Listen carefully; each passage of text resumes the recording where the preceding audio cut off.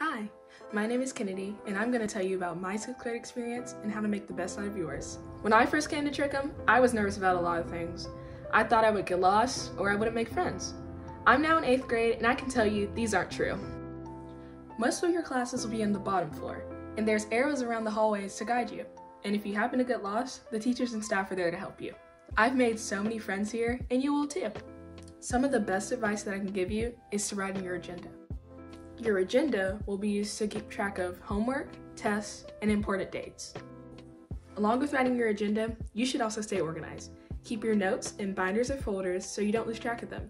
Knowing where your notes are makes it much easier to study. Next year, you'll have the choice of 2 connections. Some of the connections Trickum offers are orchestra, band, computer science, drama, art, and many more.